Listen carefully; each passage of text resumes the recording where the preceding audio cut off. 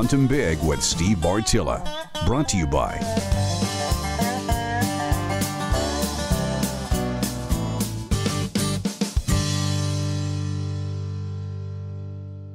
Today, we're going to talk about something a little bit different here, and that is learning about whitetails simply by watching other animals.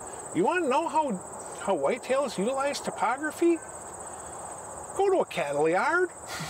Go somewhere where there's some topography and watch the cows, the goats, the horses. They're going to tell you how animals like to use topography. Same with bedding. Where are the cows bedding today? When are they bedding down? When are they moving? The more we actually study farm animals, out in obviously the larger in fenced areas, the better, but out in their pastures, the more we can predict how those animals like to walk through terrain. Follow the cow trails, the cow paths, they're going to tell you. Then go ahead and when are they going to be bedded down most? When are they going to be most active?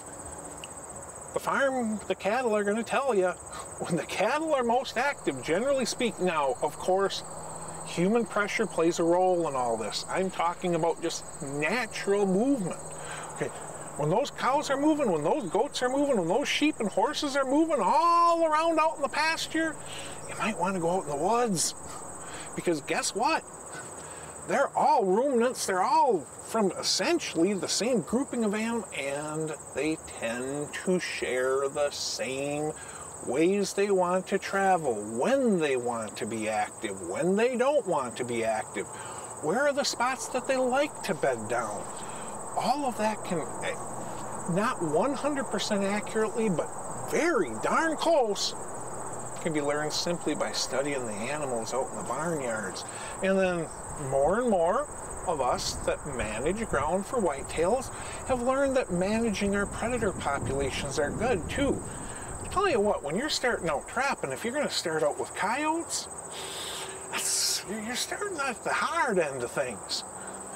So you tend to fall on your face a whole bunch. Want to know where to make a scent post? Why don't you take your dog out next time you're running around out in the field? Because that dog's going to tell you. That dog is going to come up to the most obvious spot and it is going to urinate. You want to know the areas of that field that these animals are going to check. Let the dog run loose out there for a little bit. Observe your dogs running around and you have a huge advantage right out of the gate when it comes to coyote and fox trapping. Wolf trapping for the north.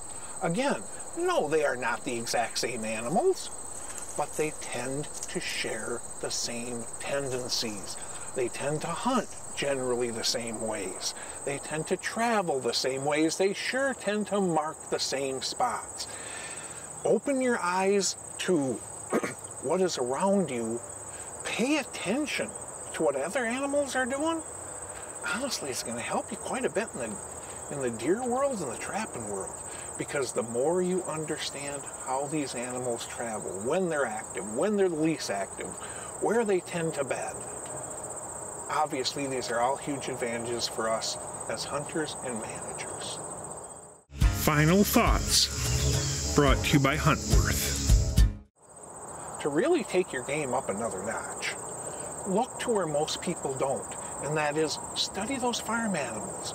Those farm animals will teach you how deer like to use topography, when they're most active, where they generally like to, the types of settings they generally like to bed in.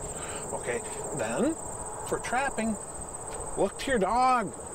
Have your dog run around out in the area that you're going to be trapping, and the spots that dog stops to pee, well, you know what, those aren't bad spots for potential spots for scent posts. If you can, bring a female and a male dog along.